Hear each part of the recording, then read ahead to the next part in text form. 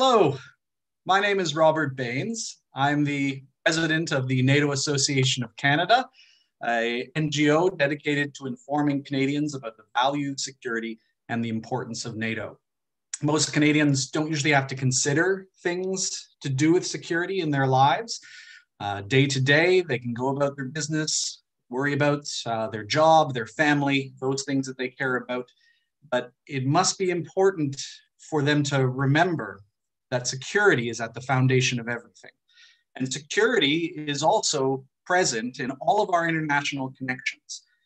Canada is not an island, and that is one of the reasons that we are constantly investigating the different issues that will affect us, that are global. Energy security is definitely one of them. And today, I'm really pleased with the panel we have to discuss these issues. NATO-Area energy security, the Southeast European flank. It's a great topic, and to discuss it, we've got a wonderful panel led by our moderator, Dr. Robert Cutler. He is the Senior Research Fellow and Director of the Energy Security Program at the NATO Association of Canada. He was educated at MIT and the University of Michigan, where he got his PhD. He started out as an academic specialist in Soviet foreign policy, and now he's kind of come back home, of course, as we deal with many issues related to that original topic. But after 1991, he branched out into policy analysis and consulting as an expert in international energy diplomacy. He also dealt with security and geo-economics, focusing on Europe and Eurasia. He's advised energy firms, governments, international institutions, and NGOs while maintaining an active profile, publishing widely in leading policy reviews, academic journals, and the press. He's also fellow at the Canadian Energy Research Institute, a fellow at the Canadian Global Affairs Institute, and past chairman of the board of directors of the Montreal Press Club. With that, Robert, why don't you take us away? Thank you, Robert Baines, and welcome everyone. I share Robert Baines's joy at the quality of the panel we have.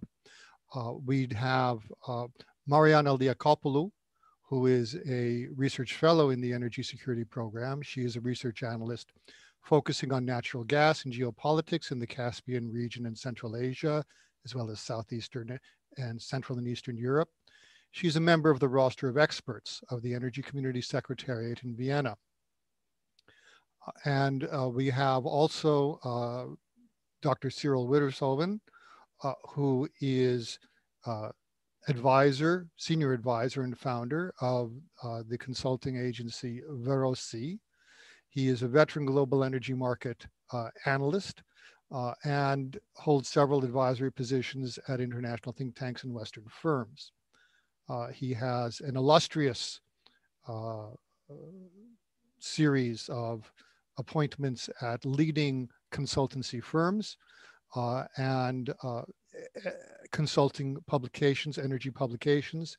He has lived and worked throughout the greater Middle East and also experience in Southeast Europe and the Western Balkans. We have, in the last but not least, Aura Sabadus, Dr. Aura Sabadus, who's senior reporter for the agency ICIS in London, specializing in Eastern European and Turkish gas markets. And she is a research associate of the European Center for Climate, Energy, and Resource Security. She earned her doctorate at King's College London. And so without further ado, we will begin with Mariana, who will give us 5 minutes presentation to orient us on the Southeastern Europe and what are the Western Balkans, which is a phrase which is not often used in North America, but it's fairly common in Europe. Then Cyril will zoom out for 10 minutes, speaking about the broader geopolitics of the broader region. Then we will super zoom in with Aura Sabadus, who will discuss in detail one particular pipeline, the Trans-Balkan pipeline, which has an unrecognized significance, which runs through Greece, Bulgaria, Romania, Moldova, and Ukraine. And then Mariana Liakopoulou will bookend the session, finishing with a discussion of the geopolitics of decarbonization for the region that we are discussing today. So without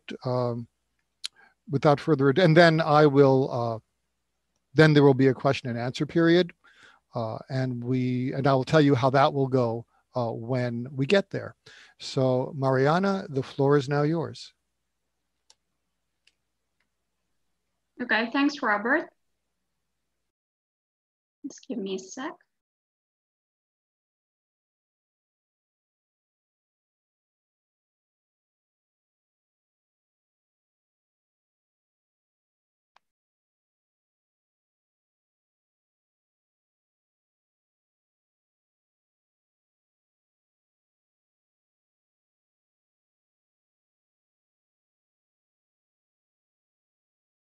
Okay, now you should be able to view my slides, right? Great. Okay, so let's kick off. Thanks for your introduction, Robert, and a pleasure to be joining you today. So let me start by saying that rules governing the internal gas market of the European Union gain in importance and impact once extended either to membership hopefuls or simply partner countries of the Western Balkans and of the broader region of Southeast and Central and Eastern Europe. This is achieved by means of policy and funding initiatives in the context of the energy community, including through the Central and Southeastern Europe Energy Connectivity Initiative, as well as the Eastern Partnership Energy Panel. So having stressed that, let us first delve into a series of problems faced by the markets under discussion today. These problems at the same time serve as the main reasons behind the broadly stated argument about these markets for gas market liberalization progress as opposed to Western Europe. And this holds true for non-members and member states alike. So let's see. These markets have been historically over-reliant on Russian gas, as shown in the graph over here. Perhaps with the exception of Romania. Romania has been working in developing its upstream business since about the 1900s. And as a result of this, Russia has ended up covering relatively small volumes of Romania's domestic gas consumption since about the late 1980s through the West Balkan pipeline. These markets generally lack infrastructure interconnections to diverse gas supply sources. Moreover, they are poorly interconnected between themselves and with Western Europe, which is mostly the case for Central and Eastern Europe rather than for Southeast Europe. Exceptions here are the Soviet-era systems. We've got the Ukraine transit route with Rutherford West Balkan pipelines and Belarus transit route, the Yamal-Europe pipeline. Overall, what can be said here is that consumption profiles, gas consumption profiles, as shown in the graph, are rather modest, whereas transmission system operators do not have such broad basis of infrastructure assets to operate in Southeast Europe.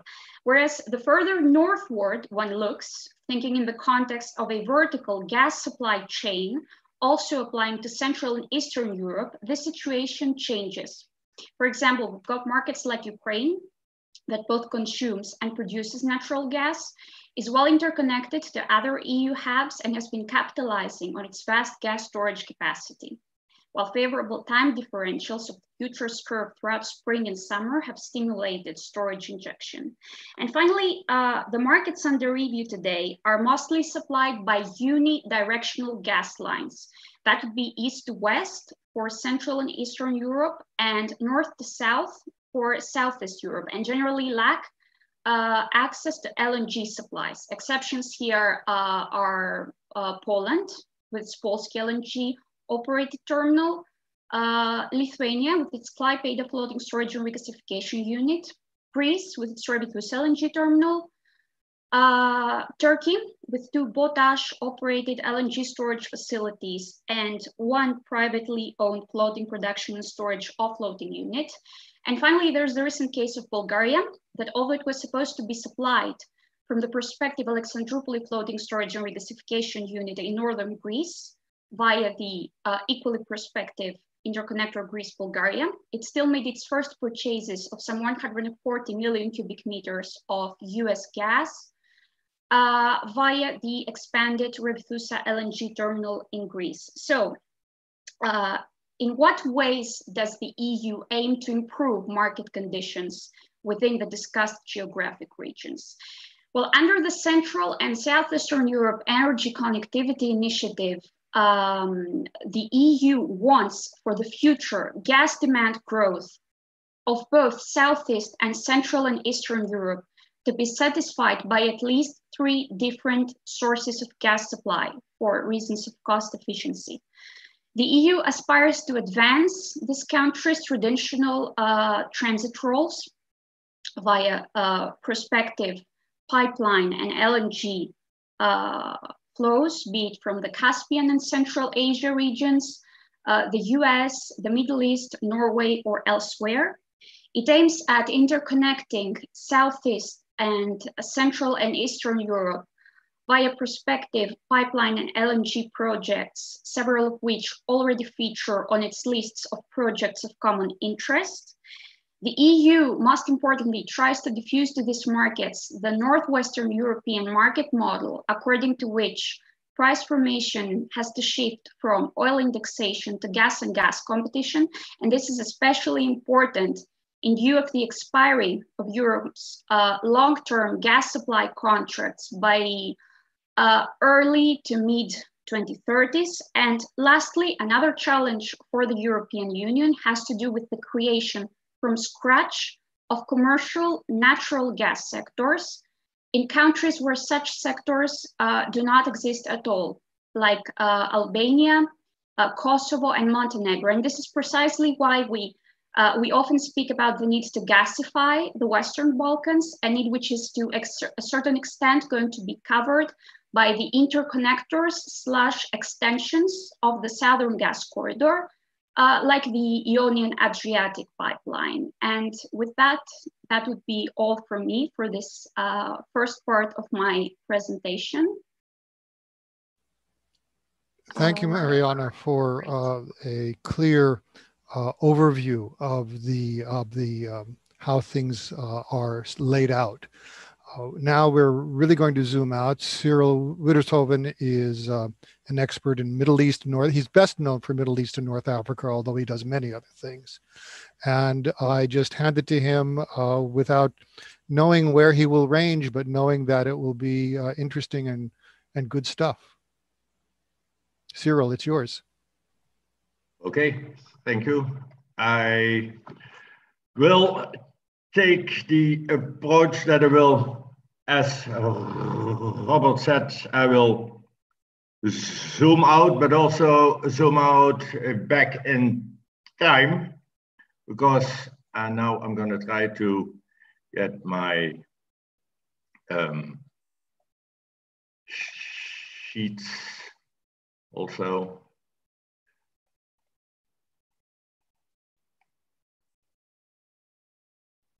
I hope that you can see them. Yeah. We've got it. Go ahead. Yeah. Okay. What I'm always stating also at other discussions and presentations I do is that how we act in the world, how we interact in the world, and how we connect or conflict, it's not only based on what we would call clash of civilizations or clash of cultures, but it's largely based on geography, aka the place where we are, the place where we act, and the place where we would like to act.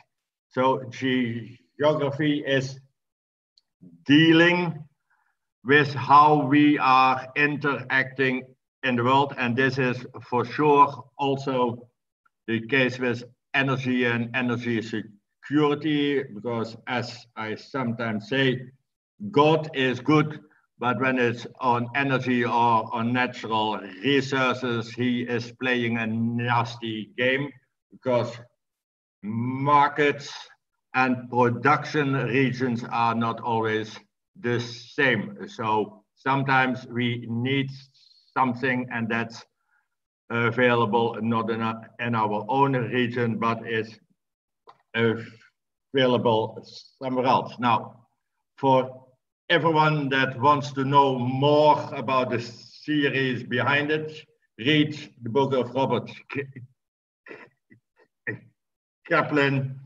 It's called The Revenge of Geography, and I would read that together with The Clash of Civilizations, but also the other option, and the remaking of the world order.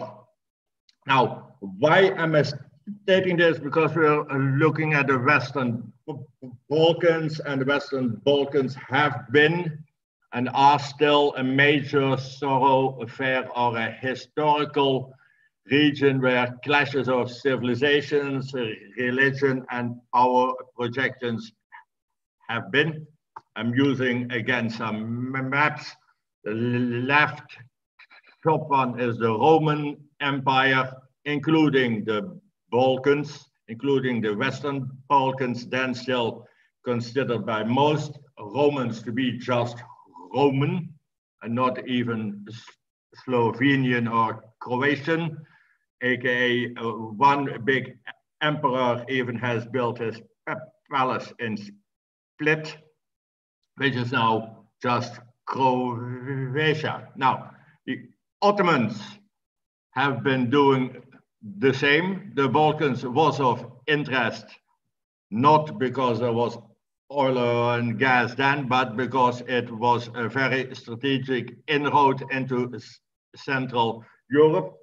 And for history geeks like me, the special forces of the Sultan were circumcised even a little bit more. Christian boys that were protectors of the Sultans, the Janitsars.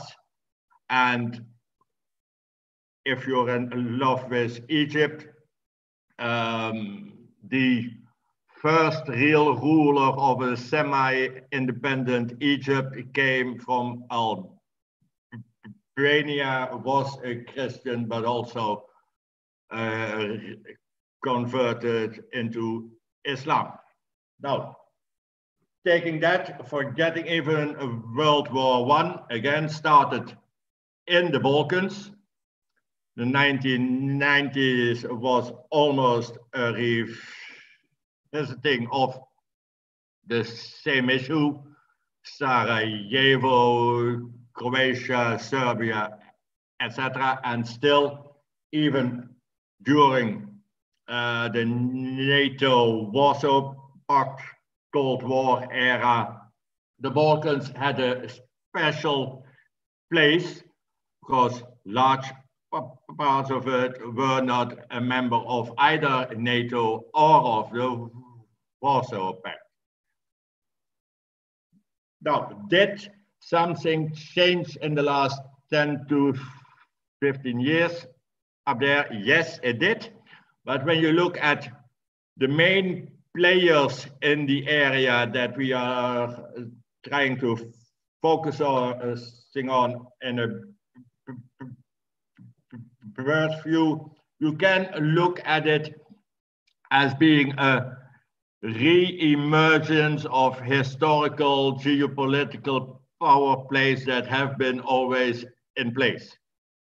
We see the USA, well, in place since the 1900s. We see the Turkey, follower of the Ottoman Empire. We see Russia. We see Arabs, aka Islamic Arabian history projections. And we see one big new player, which is China. In the end, all of them, the EU, and NATO, in one way or the other, need to interact.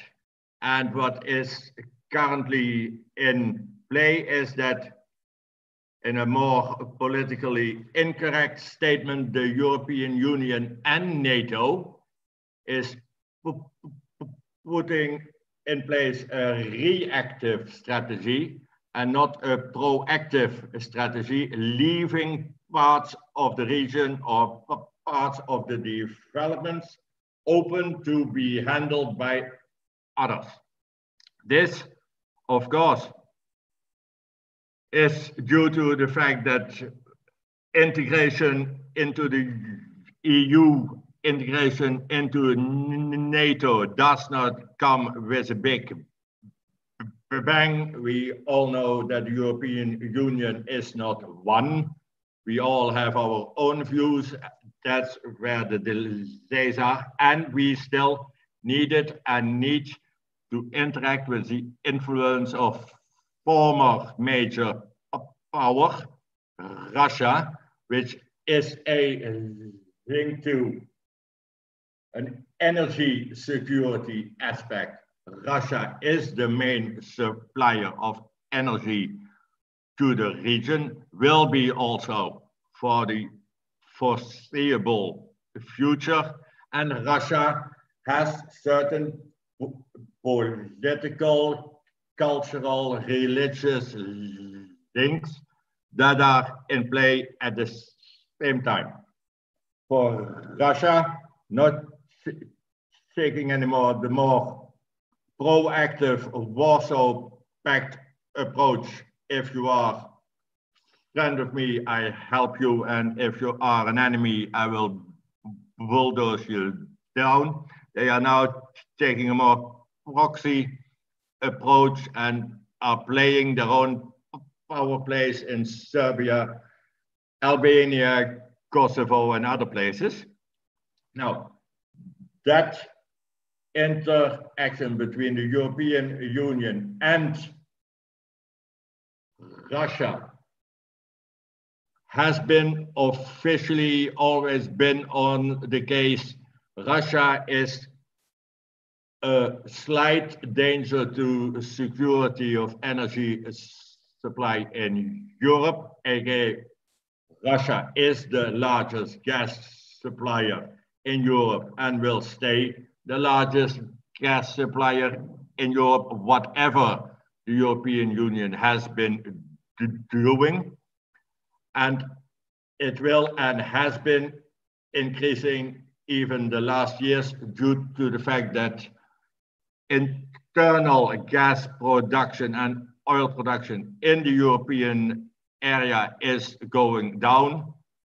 Netherlands, what maybe people do not realize, in the 1980s, we were the #2 or #3 gas exporter in the world. We are now also gas importing, and that gas comes either from Qatar, Nigeria, US, but also mainly from Russia. And the same you see in Eastern Europe, aka the Balkans. All gas infrastructure was based and built linked to Russia. The same is for the Balkans, and this is still a major issue that, in my opinion, the European Union lacks a coherent strategy to deal with. We have already been speaking about this, but here you see main gas export lines are coming from the east. So energy security, energy infrastructure or architecture has in the whole region an eye on the east. it is slightly changing the last years, because Turkey and Central Asia is trying to take a chunk of the energy supply to Europe also, but is also linked not only to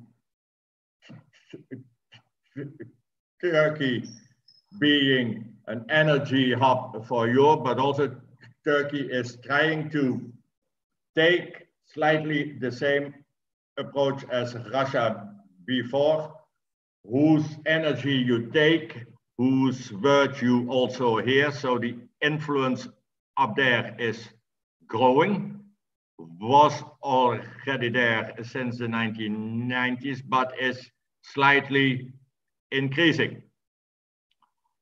What is, because I think, and I am not seeing any time issues yet. Oh, I just signaled you, Cyril, that you've just passed 10 minutes. Okay, so okay, then I will take 30 more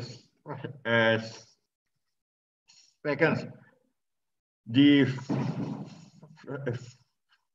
fact that Turkey and Russia are extremely active in the region, looking at the changing environment around Turkey's geopolitical power projections in its near abroad, other players are trying to enter.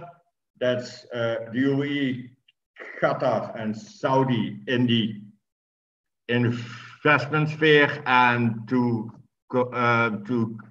conclude, an Asian giant called China has explicitly taken the Balkan route as part of its One Belt, One Road initiative, which is seen by the European Union sometimes as a positive approach, because there is integration, economic growth, but China is never investing somewhere without additional strategic goals. Okay, I think I need now to stop. Okay, thank you, Cyril. You really have made me dizzy zooming out 2 millennia in the past and over 3 continents, Europe, Asia, and Africa, but bringing us back to the region in a very skillful and useful manner, since Aura Sabados now is going to discuss one overlooked but very strategically significant pipeline, the Balkan pipeline, which you'll tell us where it starts and where it ends. Aura, it's a parole is yours. Thank you, Robert, and thank you for the invitation to speak and to join this this interesting discussion. I will bring up my presentation. Can I stop your presentation, Cyril? Oh yeah, yeah.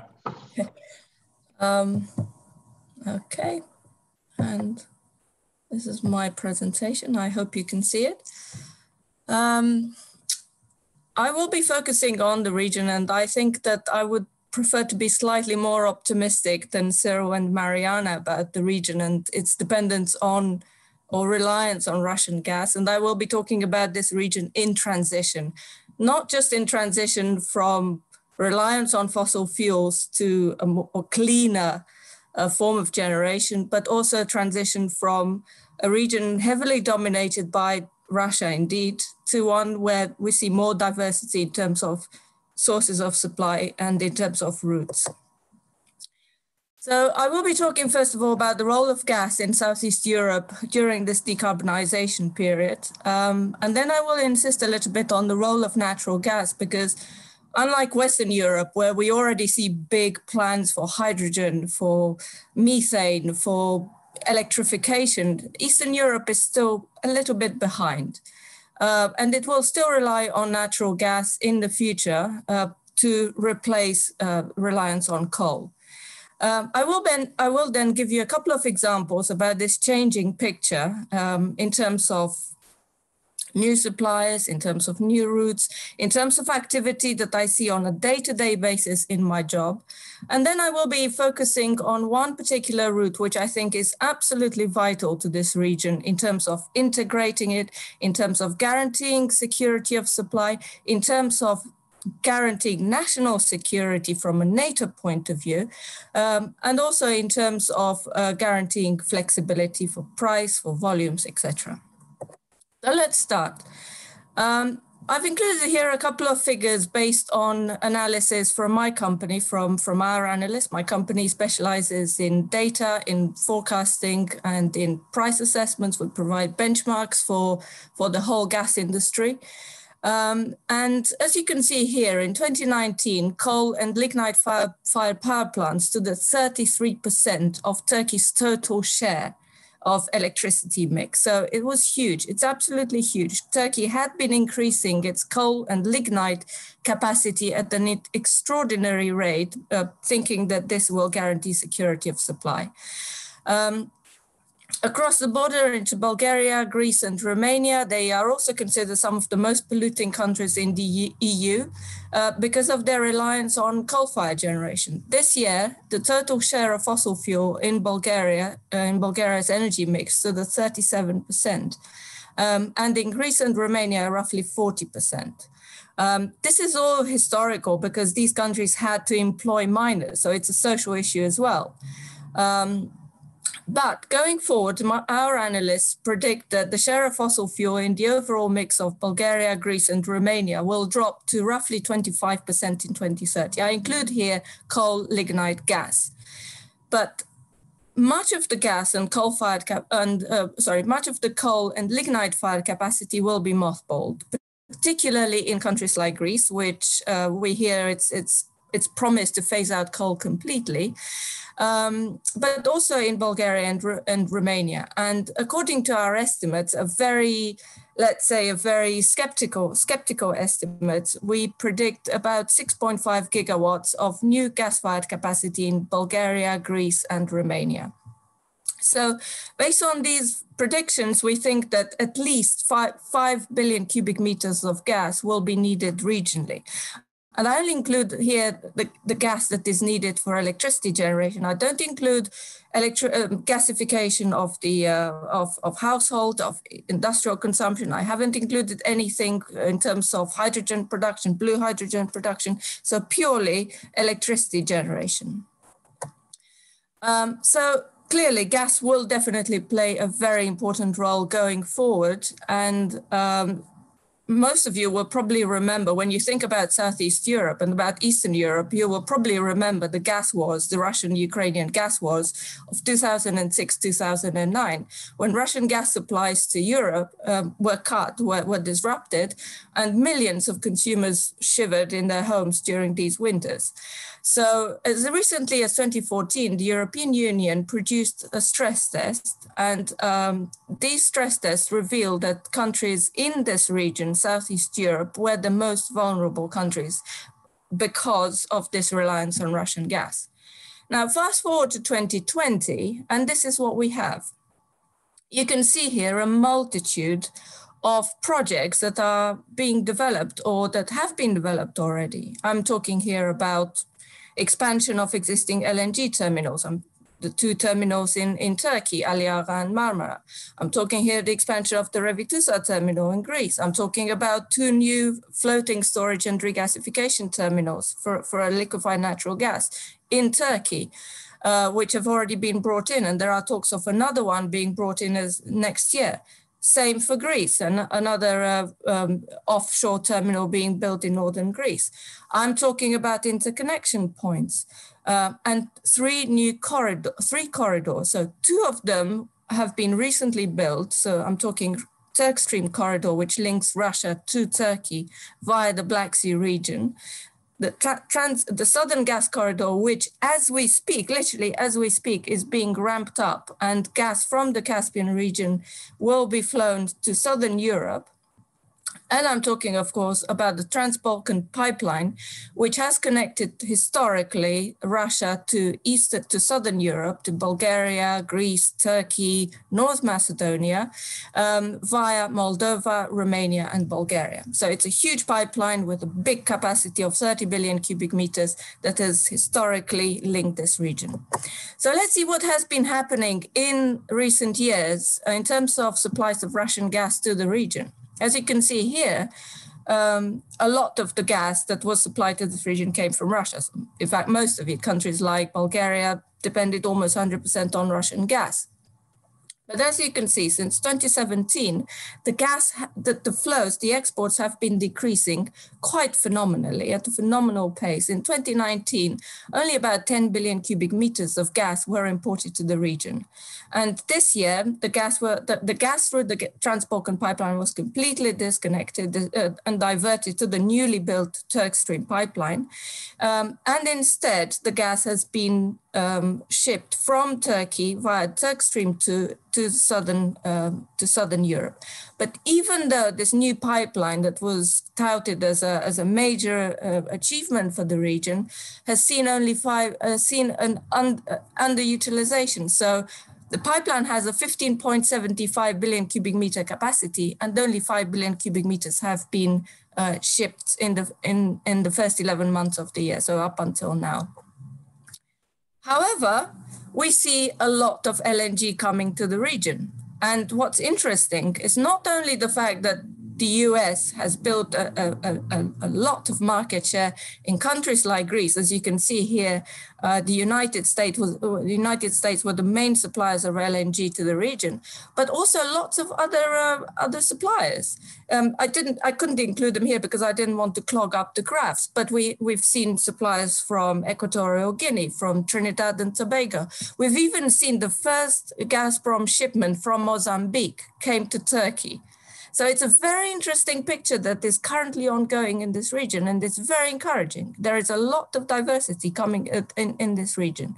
And in order for this gas to reach out to the four corners of Eastern Europe, there is only one pipeline that can satisfy that, and that's the Trans-Balkan pipeline. And I will talk to you about it in just a second. Before then, I would just like to mention the effect of LNG prices on this region. As you can see in this graph, LNG prices have been almost half the price of oil index Russian price to the region.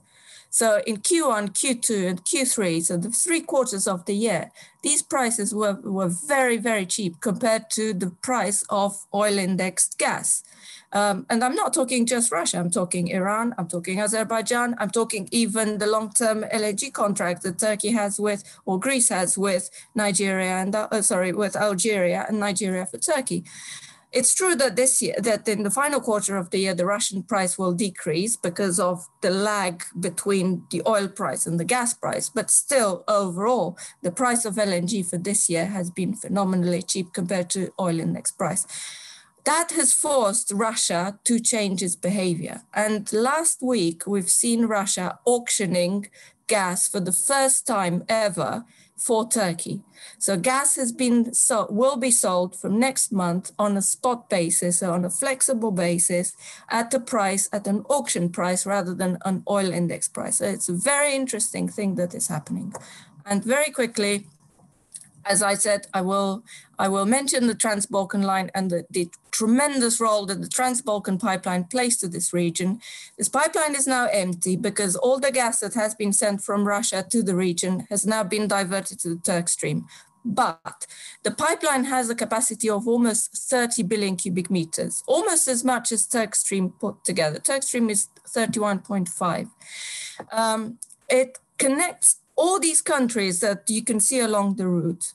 And it's already been upgraded to allow bi-directional flow. So it means that the gas doesn't flow just from north to the south, but also from the south to north. And we've already seen shipments of LNG imported into Greece and brought into Ukraine.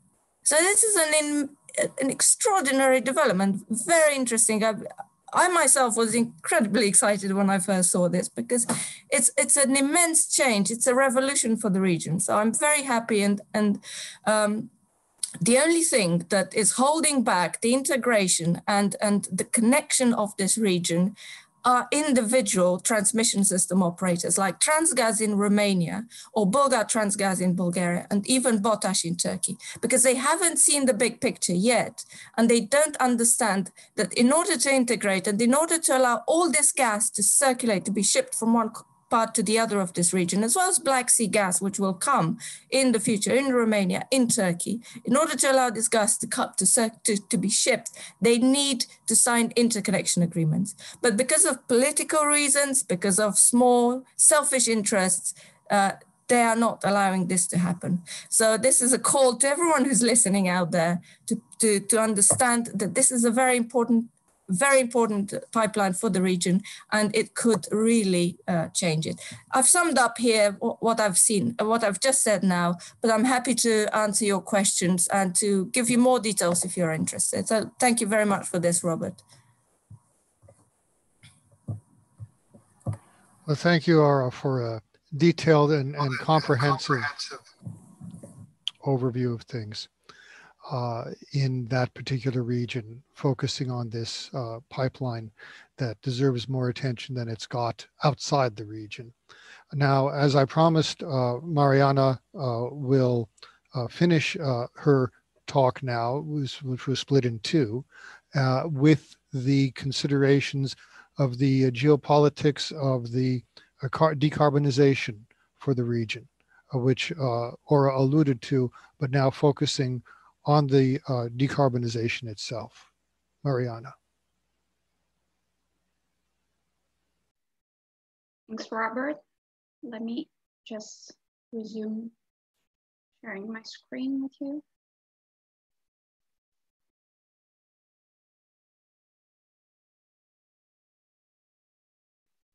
No.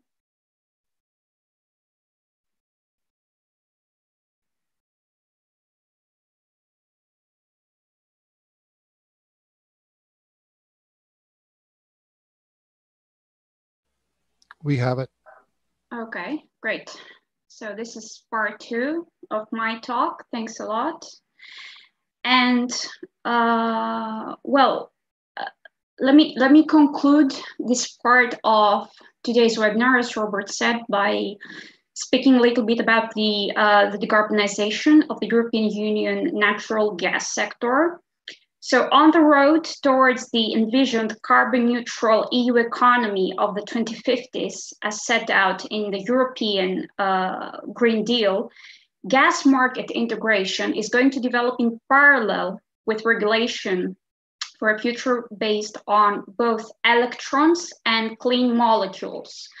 So if gas is to justify its existence in this context, the EU will have to abide by a cross-sectoral market and system approach, linking both gas and electricity transmission infrastructure. And this is what sector coupling basically means. So according to this rationale, according to this idea, existing and under construction gas infrastructure, which is plenty, as we saw in Aura's presentation, very interesting, very insightful presentation.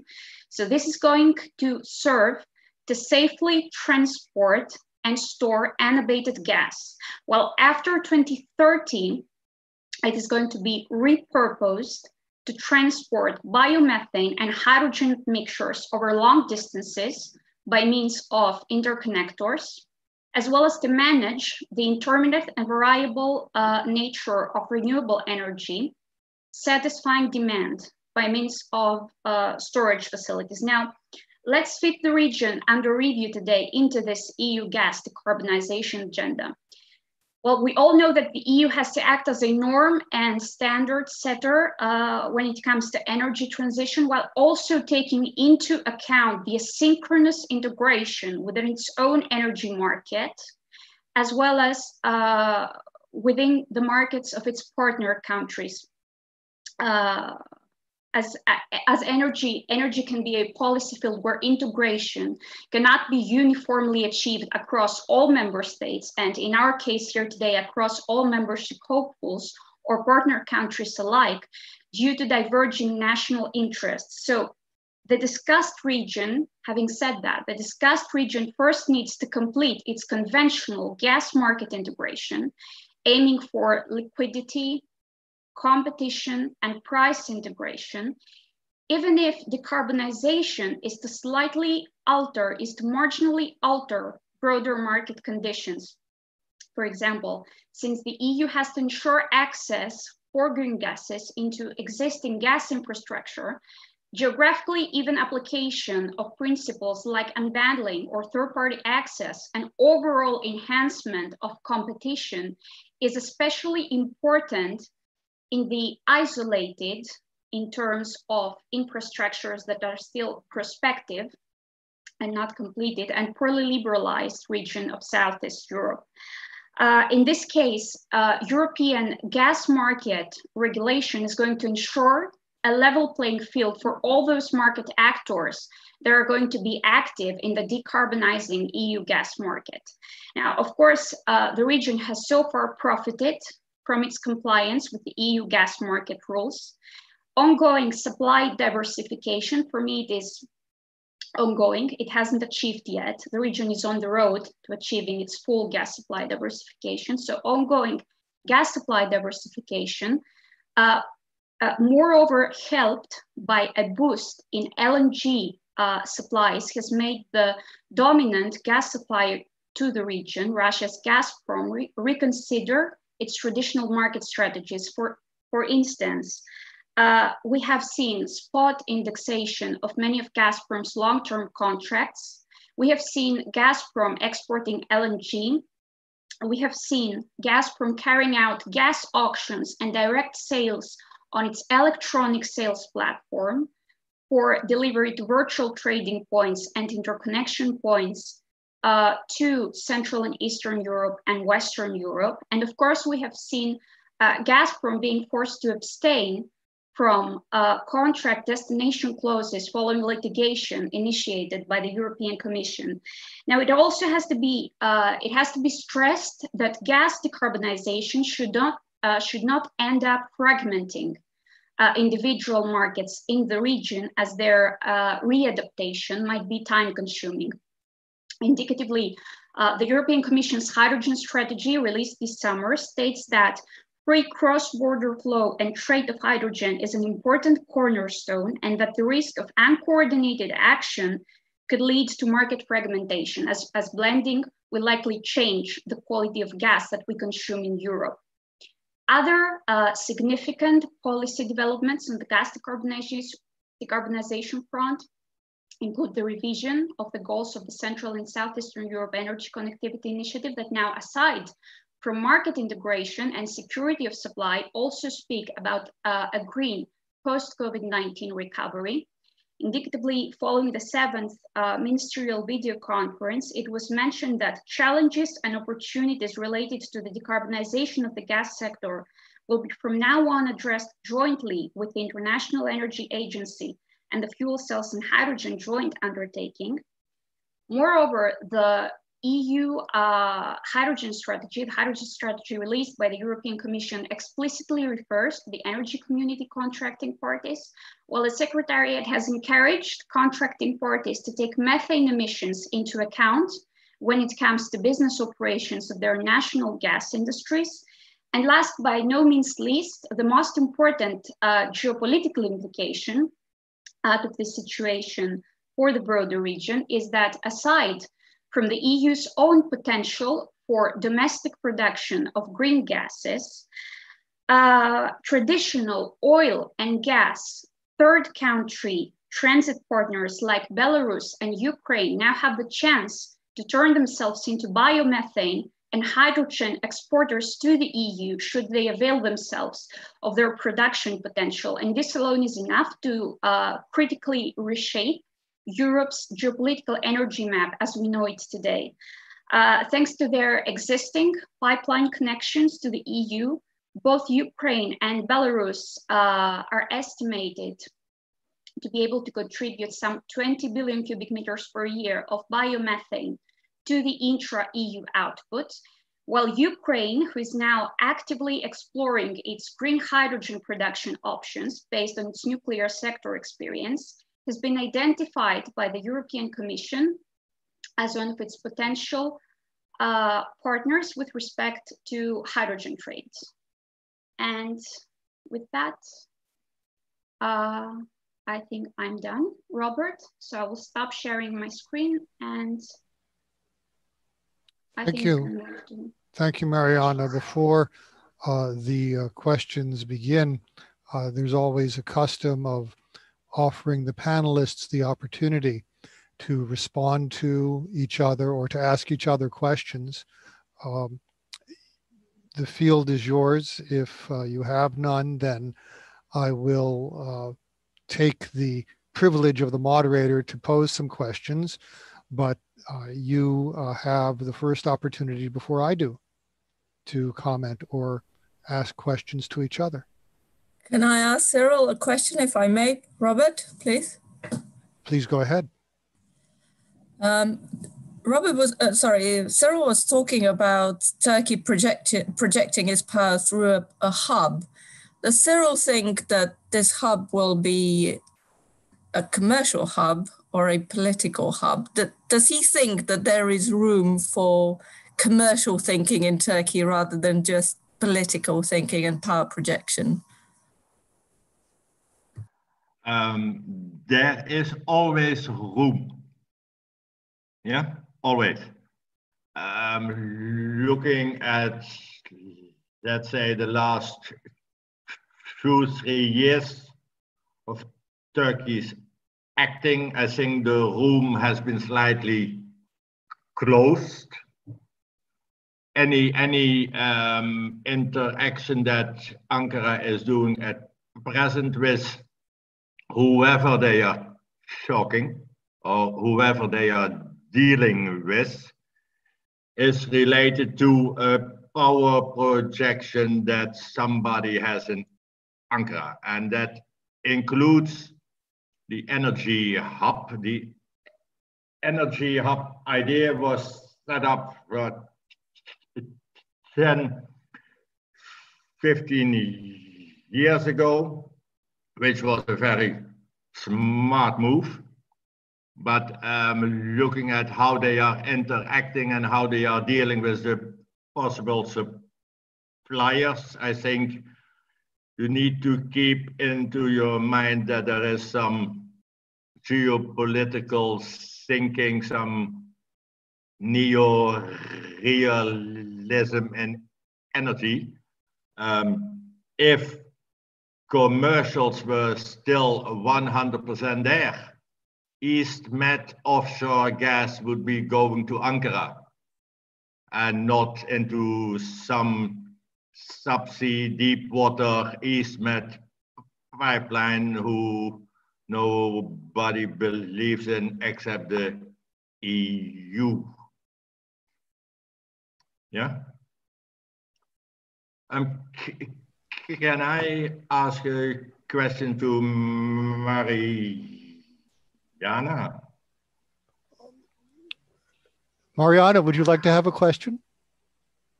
Yeah. Looking at all the plans of the EU, also stated in the Green Deal and hydrogen strategy, etc.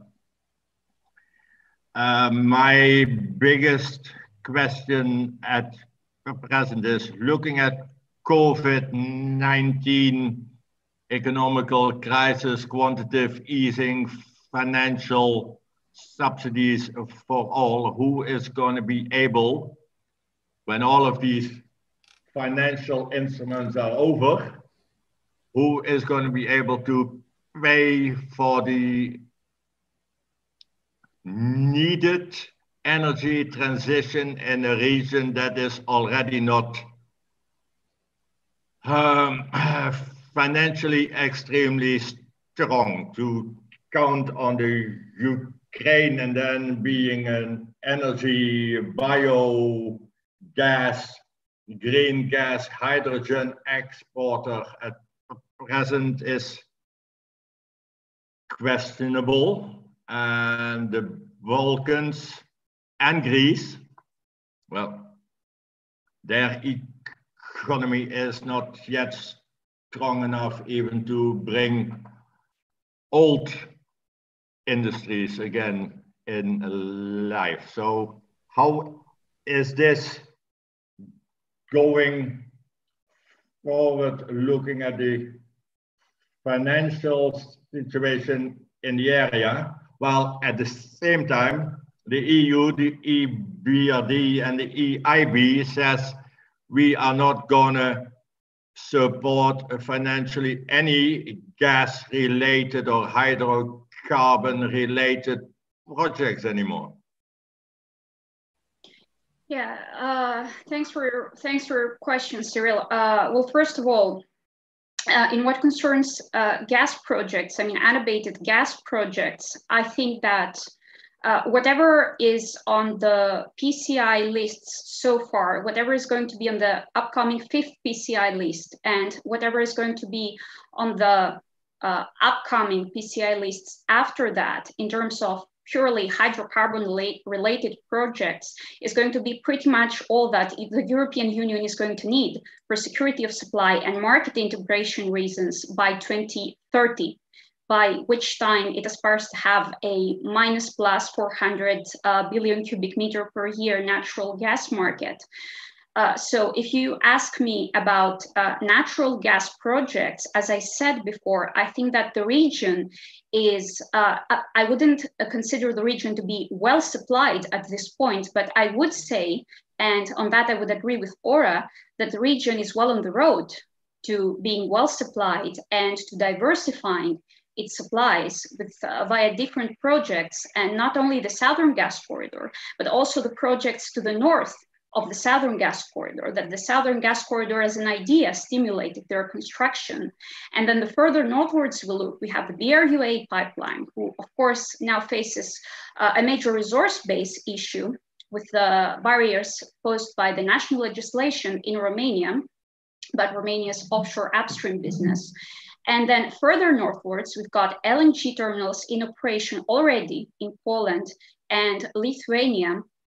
We've got projects like the Baltic Pipe, the prospective Baltic Pipe, connecting Norwegian fields to the Polish market. We've got projects enhancing interconnection between markets in the region, like the Baltic Connector, linking Estonia and Finland. We've got other such prospective projects, because the Baltic Connector is commissioned, like the interconnector Poland-Lithuania, or the expansion of the interconnector Ukraine-Poland. So overall, I consider the region to be on the road to its diversification of supplies. Now, that's one thing. And second thing that you asked me about the funding mechanisms regarding green gas projects. So green gas projects, just like normal unabated gas projects, are going to be included in 10-year network development plans by the transmission system operators, by the NGOs, and they're going to feature hopefully on PCI lists at a certain point. But of course, this we're going to see more clearly following the revision of the Trans-European Energy Networks regulation coming up next month in December, if I'm not mistaken. Now, the problem here is that the more we decarbonize and the higher the penetration of hydrogen and other green gases in our system, the problem with prospective projects is their cross-border impact. In order for a project to be qualified as a project of common interest that will be entitled to EU funded later on from the Connecting Europe Facility Fund, the project needs to have a certain cross-border impact for security of supply and market integration reasons. Now, when it comes to green gases, projects are clearly smaller scale. So here I'm putting a question mark whether these projects are going to be entitled to their selection as PCIs, or whether a broader optimization of the EU toolkit is going to need in order for these projects to receive EU funding at a certain point, because they are going to receive EU funding, especially towards 2030, because the idea is to complete whatever gas infrastructure is to be completed now and up to 2030, and then move on with such projects related to carbon capture and storage, projects related to electrolysis, projects related to storage, anaerobic digestion, and so on and so forth. I hope this answered the question, but if you have a follow-up, of course, I'd be glad to answer. Cyril, it sounds pretty comprehensive to me. Yeah. Well, I don't know if you have any other questions, but let's for each other. But you can make those. Yes. Yeah. For Ora,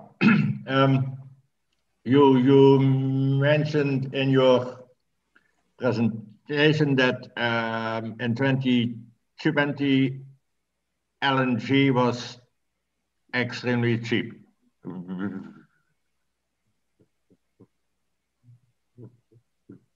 Which is the case.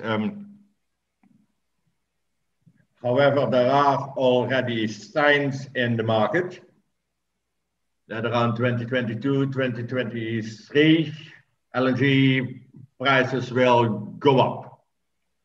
That could be even a slight shortage in the market due to that huge LNG projects are being delayed, FIDs are being put on hold, and US shale LNG, American peace gas, a former president was calling it, will not be reaching the same volumes as it was before. So we are now looking as if LNG is going to be one of the main pressure points on Russia, which is the case, taking out of the connotation that Gazprom is heavily investing in LNG. So either they provide it via pipeline or via ship or via Turk Stream. For me, it's Russian. Yeah, it's originally it's Russian gas.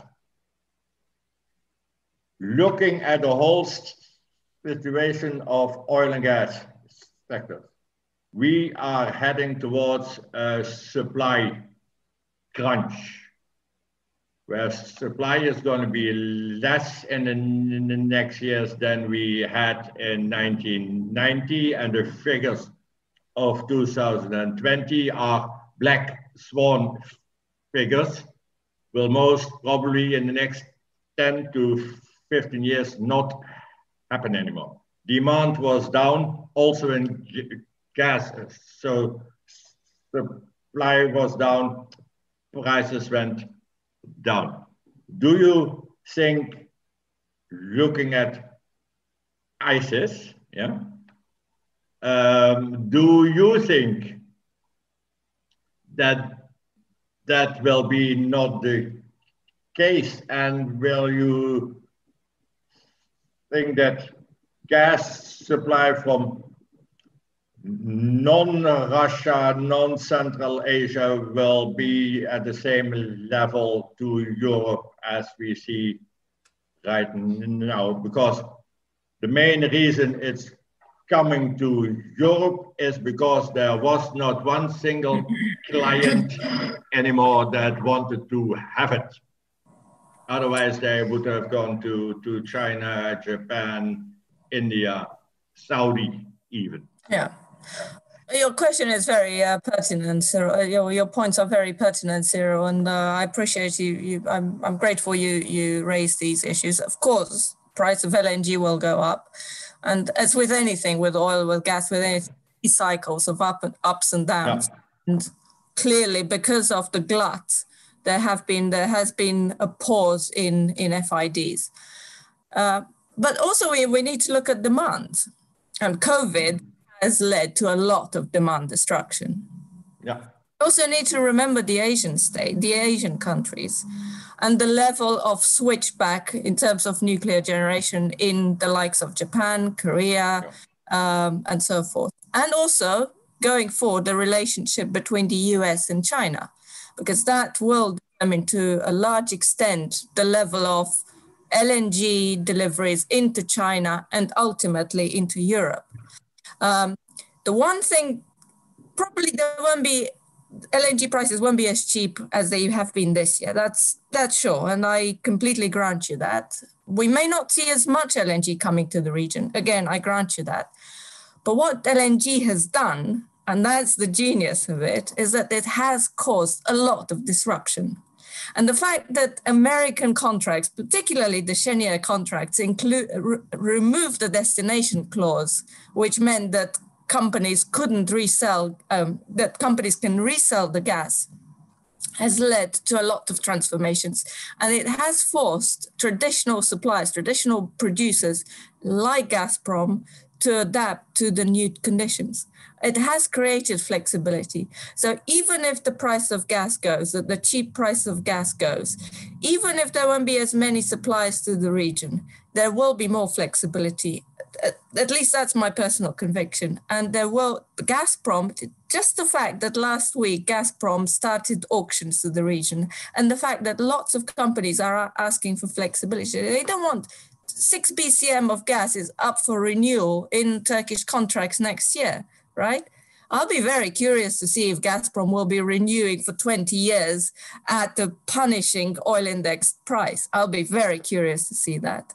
But again, you know, I think the whole industry is changing, and it's clearly affecting the Eastern European market. Thank you, Aura. Are there any further discussions? Yes. Cyril. Aura, your presentation was largely on the eastern side. When we look at Western Balkans, I'm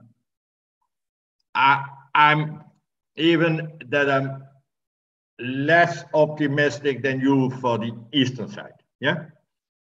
When I look at the Western Balkans, I think that LNG would be the main option, but then not as we are seeing it right now, because Greece and Turkey and Bulgaria, etc., they all take the FSRU approach. When I look at the commercials, I've never understood the FSRU approach at all, including for Turkey. Do you think there would be a commercially attractive, feasible approach to put in, looking at 1,000 Greek islands,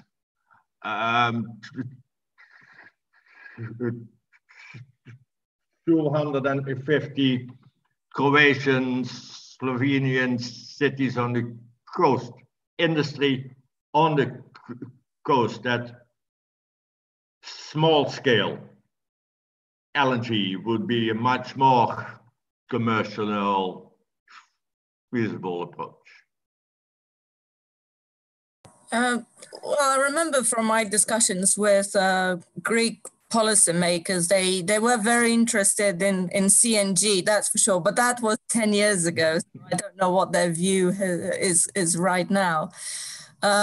I mean, clearly, gas does offer base load backup. So it's an important fuel, and there is a need for putting all these islands that you mentioned, the Greek islands, on gas. We've seen countries like Greece and Croatia advancing on their LNG projects, on the FSRU projects. I mean, Bulgaria has taken a stake in FSRU. Croatia is now ramping up. And collaterally, we've also seen countries like North Macedonia interested in taking stakes in these projects. I mean, I've spoken to people in North Macedonia, and they told me that they're interested, like Bulgaria, to take a stake in the Alexandroupolis terminal, or at least to ensure that they bring more gas to the country. I can't tell about other countries of the Balkans. Maybe Mariana would be better suited to explain what's happening over there. It's not really my area of expertise. But what I do see is that these countries are interested in diversifying away. And the fact that Bulgaria has taken cargoes last year, that North Macedonia is now expressing an interest, that Croatia is now looking to bring LNG and will be putting in place, and that there are all these interconnectors that link up to Ukraine. So Croatia, Hungary, Ukraine. This indicates that there is diversity coming to the region, and it's happening. It's happening in small projects. It's happening at a small scale. It's not something gargantuan, nothing of the size of the Southern Gas Corridor or Turk Stream, but it's happening, and it's encouraging. As far as I'm concerned, this is encouraging. Okay.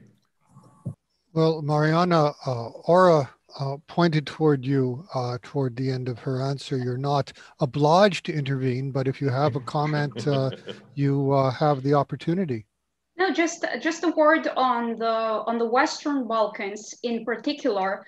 Europeanization and gasification of energy consumption profiles of countries like Albania, Kosovo, Montenegro, Croatia. They were,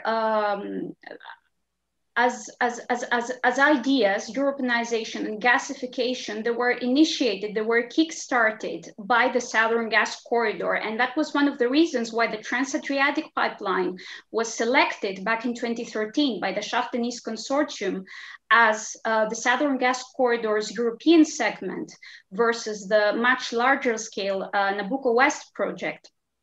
So what is the plan here is to create a northward expansion of the Trans-Adriatic Pipeline called the Ionian Adriatic Pipeline from Albania all the way to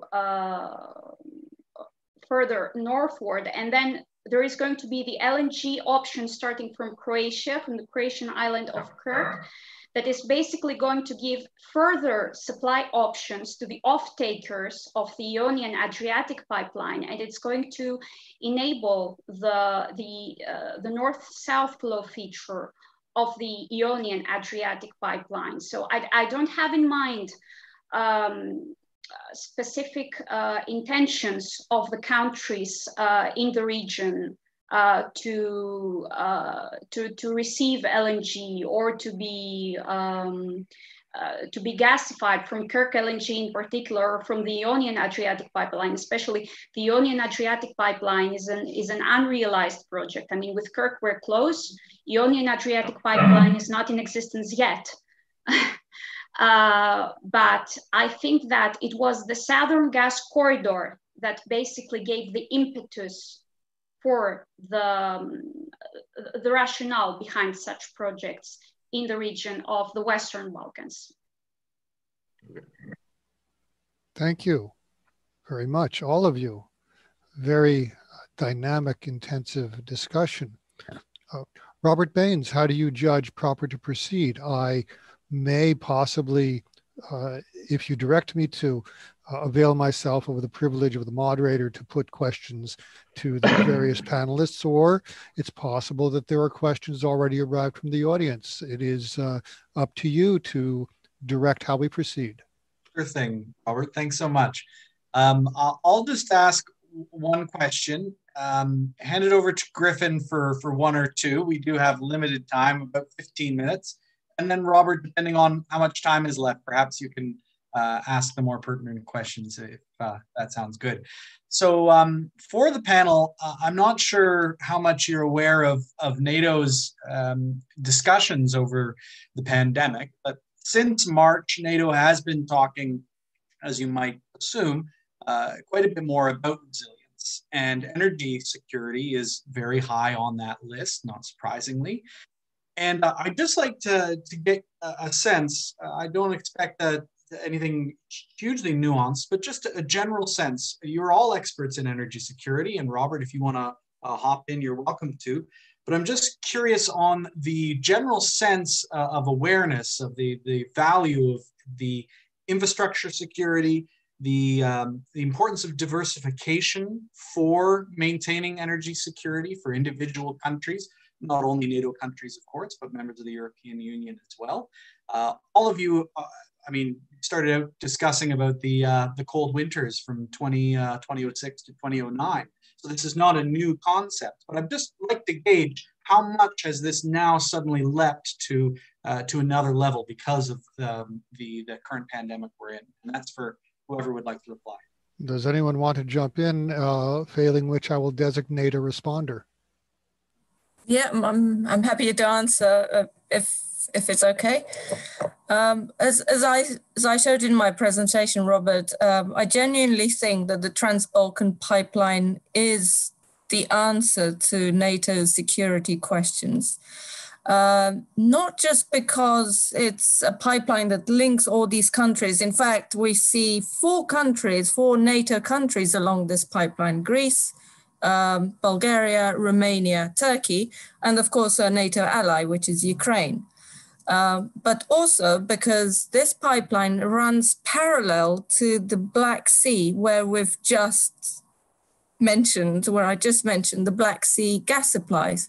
So Romania sits on pretty impressive gas supplies. Turkey has found huge gas supplies this summer, over 300 billion cubic meters, close to 400, I think they updated recently. Romania is about 80 billion cubic meters. So we're talking almost 500 billion cubic meters, which is huge. I'm sorry, I don't have the figure in cubic feet. I know that North America is keener on feet, but it's a huge volume of gas. Ukraine as well sits on a lot of gas. Now, all this gas could be easily transported through the Trans-Balkan pipeline. Maybe there is a need for a small upgrade so that the pipeline is connected directly to the offshore fields. But this is just minor investment in a very short period of time. But it all depends on the willingness of the local operators to open up this pipeline, to sign interconnection agreements immediately. So Romania with Ukraine, Romania with Bulgaria, Bulgaria with Turkey, Turkey with Greece, and so forth. So all act in concert and ensure that this pipeline either has access to the Black Sea gas or to LNG coming in, or indeed to the Southern Gas Corridor. It's a fantastic alternative to Turk Stream. I mean, imagine there was a naval conflict in the Black Sea and, Turk Stream was disabled. What would happen to these countries? Turk Stream supplies gas to the Istanbul region, which has 20 million people. So if that gas is cut, what will happen? I mean, luckily, Turkey now has LNG supplies and it has increased its storage capacity. It's done a great job in recent years, for sure. Not in terms of setting up a market, but in terms of expanding its infrastructure. So there is this pipeline that could help going forward, but hopefully someone hears us and will take action after this wonderful webinar. Other comments? Go ahead, Cyril. Yes, maybe it's my age, but sometimes I hear energy security, and then we are talking about a pipeline in principle is in security aspects. It's a very simple operating issue which can be dealt with security-wise. If you want to, it's extremely easy to block. And then I'm not even talking about cyber security, because the whole region is not really yet at a level that I would say it's able to block whichever cybersecurity attack on critical infrastructure would be put in place. And Russia, Ukraine, Turkey, Iran is extremely close, all well known to be very active in certain shady black operations, where strangely nobody but that was in my presentation, which I could not end. If we look at the fact that we are talking about gas, okay, we have diversified gas supply, we have diversified gas infrastructure, transportation infrastructure, but if you look at who owns the electricity plants or who is investing in critical infrastructure in the region, and I'm talking to NATO on it, yeah. I think if you have hairs in your neck, they are standing up, because the main investor in the Balkans is Beijing. So we are looking at one aspect of energy security or security of energy, and we are not looking at who is owning or investing or owns the debt, which is the Chinese way of projecting power without Chinese soldiers. Who owns the infrastructure that is going to use the gas to provide electricity and heat? It's China. Who is heavily investing in the whole region in the critical infrastructure where FS are used, or ships or oil tankers, gas tankers, etc. need to land. It's China. Who has taken the whole approach of OBOR as an instrument of the Silk Road projection? It's China.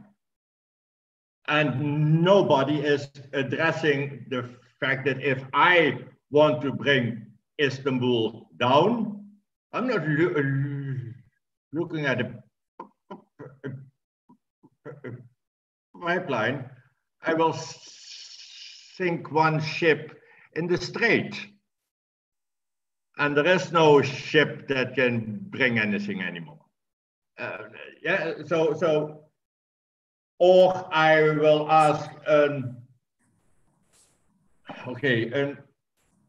specialist or a hacker somewhere in the middle of Mongolia and target the critical infrastructure of Serbia, of the Ukraine, which is happening every single day. NATO COE in Ankara, NATO COE in the Baltics are looking at cyber security attacks on critical infrastructure, critical energy infrastructure. The Ukraine is a main example. And my other half here in the house is dealing with cyber security for major oil and gas companies. I would be worried because the Ukraine and Serbia, Croatia, Greece, etc. is definitely not yet at the level of a Shell or a Gazprom, yeah, it's easy.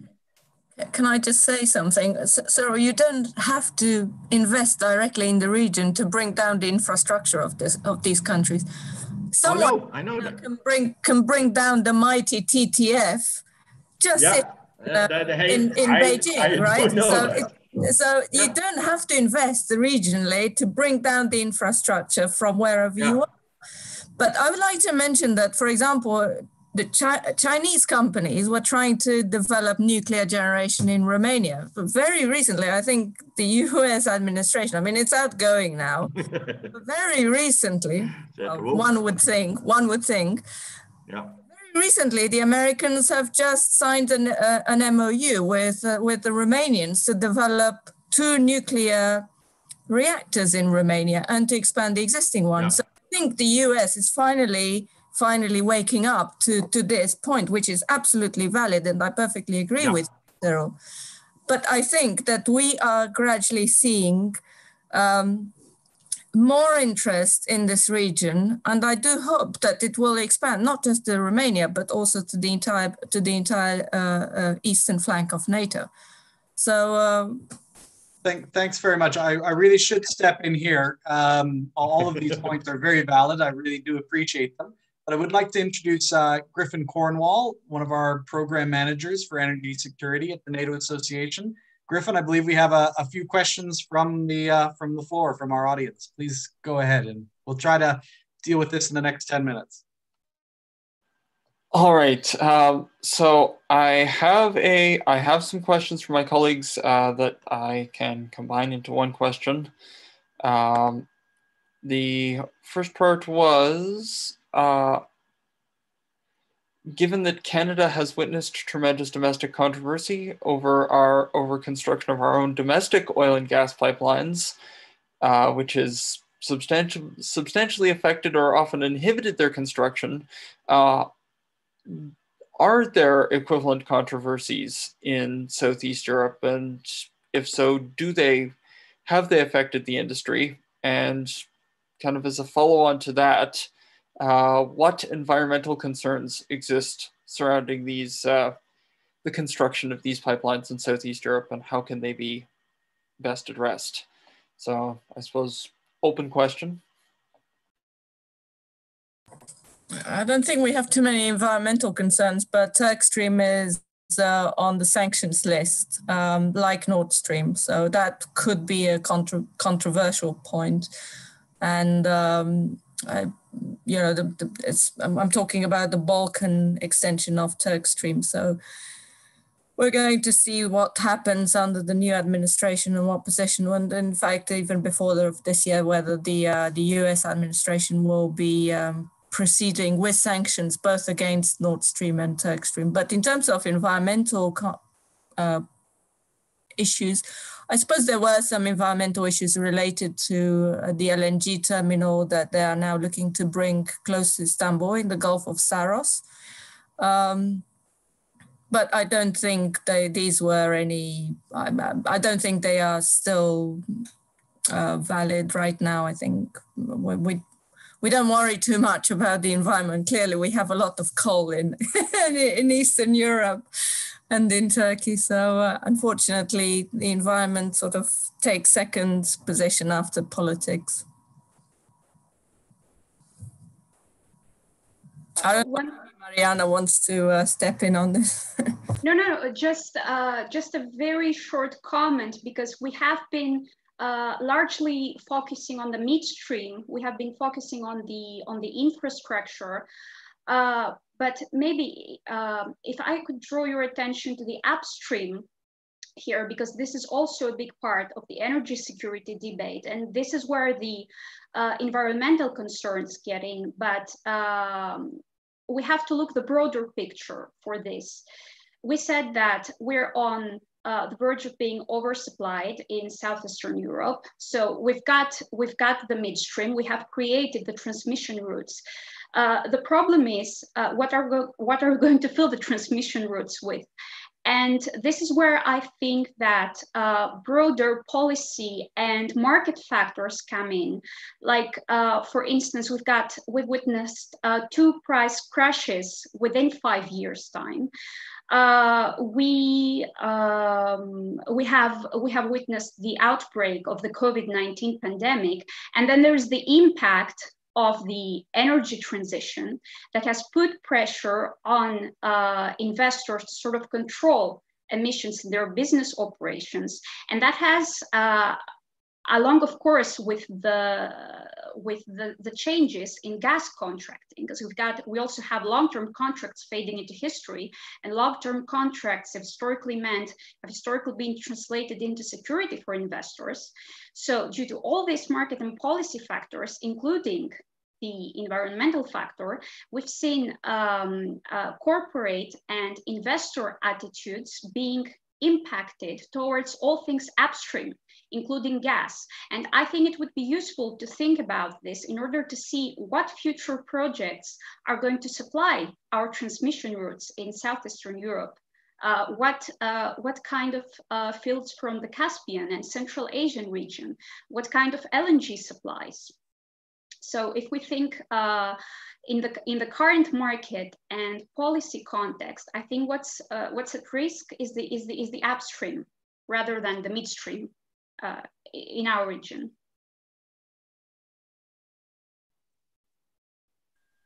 All right, thank you, Dr. Savvidis and Mariana. I have one last question for the panel.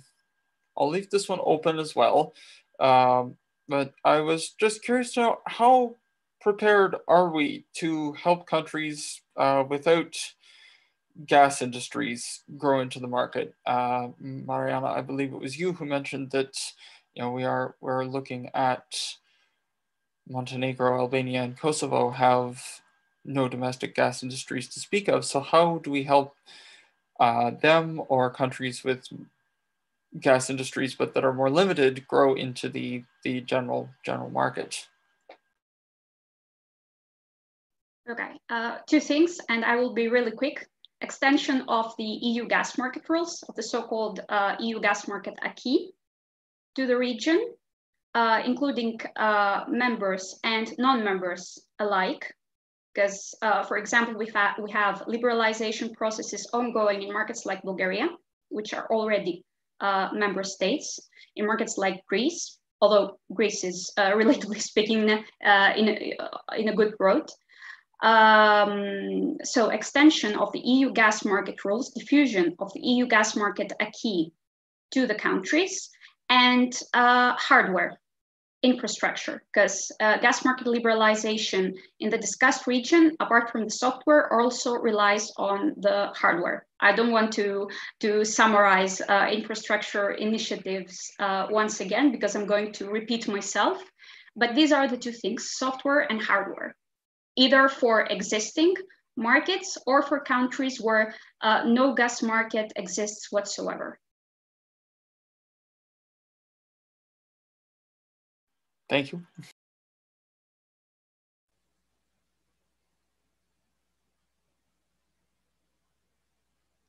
Robert, you are silent, which means that you are back to you, my friend. Passing it back to me. It's unclear whether there is time for one more question to wrap things up. If our panelists can manage it. Well, I do feel a moral obligation to make a public service announcement in the form of a question, which is that in view of the fact that the U.S. constitutional system does not elect a president by popular vote or by media declarations, and in view of the fact that the electors of the Electoral College will not vote in their states until December 14th, until after the elections have been certified. You may know that there is some that this is a point that's being challenged in certain states, and in view of the fact that the votes of the Electoral College are not counted until January 6th, at which time they may be subject to challenge, something that escapes often attention. There, in view of the fact then that the US has no president-elect until January 6th, I would invite you to intervene on the simple question of what difference it will make on January 20th for European gas markets, bearing in mind that the congressional legislation on sanctions against Russia does not permit the president to apply sanctions, but obliges him in the new version to apply sanctions. Bearing this in mind, what will be the difference in January 20th between a new Biden administration, or, it's not to be excluded, a second Trump administration? Just a very simple question to conclude. Anyone can take that. Cyril. Yes. This is, I think, a question that is hovering in oil and gas markets now since weeks. What if and what will happen when if happens? Yeah. I think for the region, if the current president is going to be not anymore the president on the 20th of January 2021, I think politically certain parties in the region will have to readjust their behavior. And then I'm looking at populist parties in the Balkans, populist presidents in Central Europe, and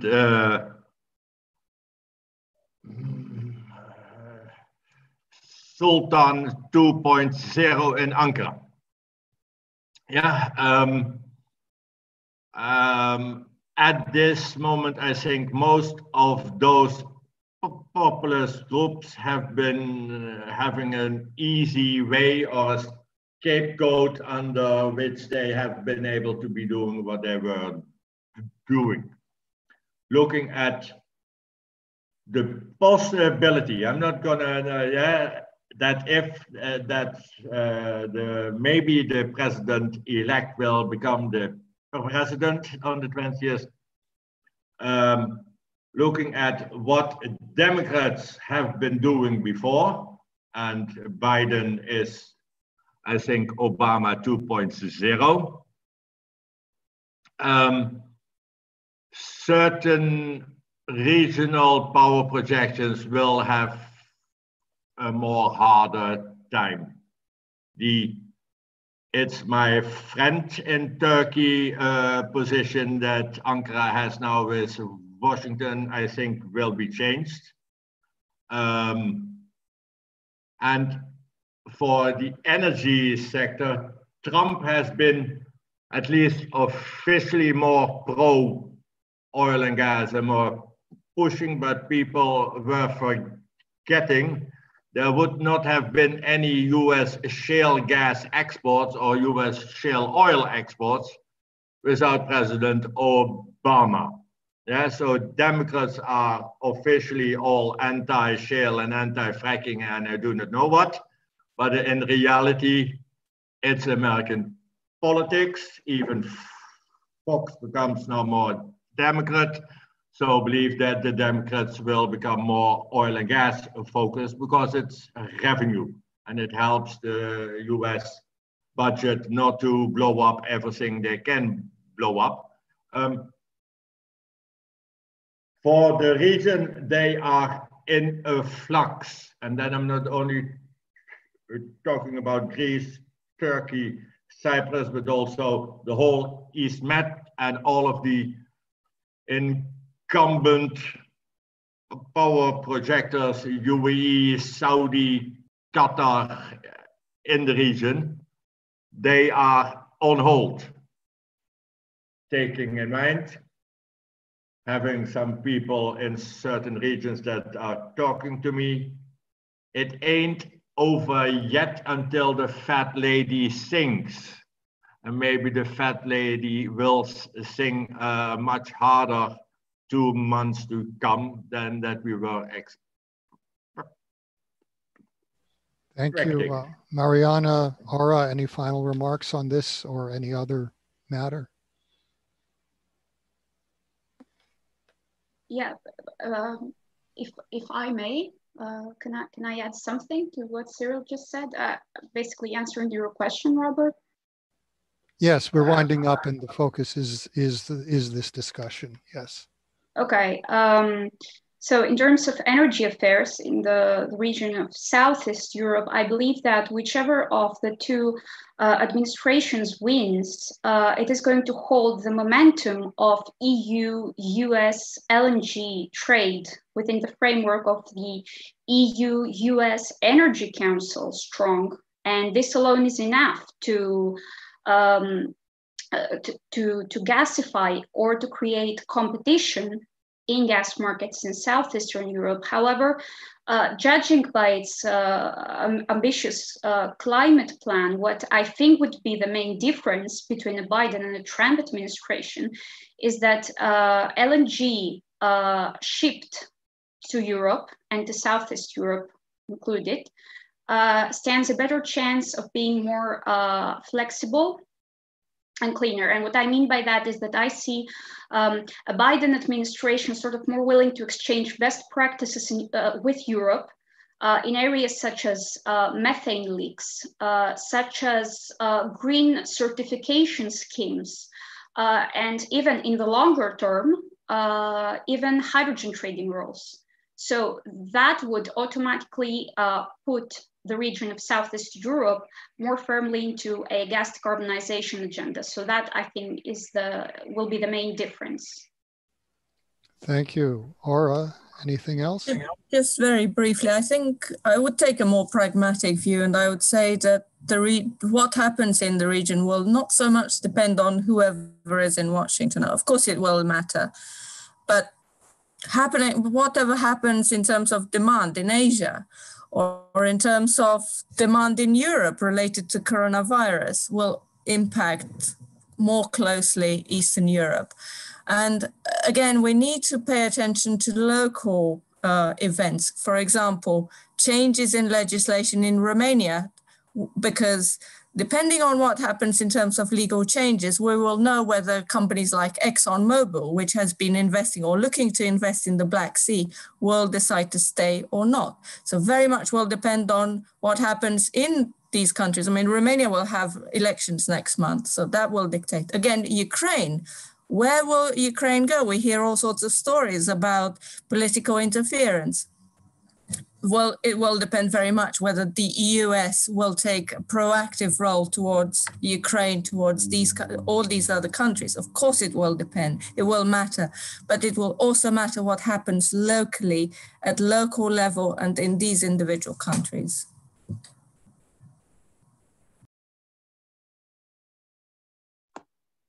Robert, your microphone is... yes, I just noticed. I said marvelous.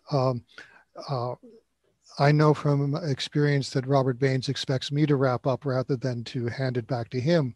So I will simply thank all of the panelists for their energetic, detailed, most knowledgeable, and interactive presentations. And thanking Griffin Cornwall for surveilling the question and answer, Robert Baines for making this possible, and of course, the audience, without whom we would not have a webinar. The Energy Security Program has monthly webinars. We've had September, October, November this year. We may skip January. We may have the end of January, but we'll have them in the new year on different topics. Eastern Europe, you have some of the people who are here may well be back. We have not had a webinar yet on, I said Eastern Europe, I meant East Mediterranean.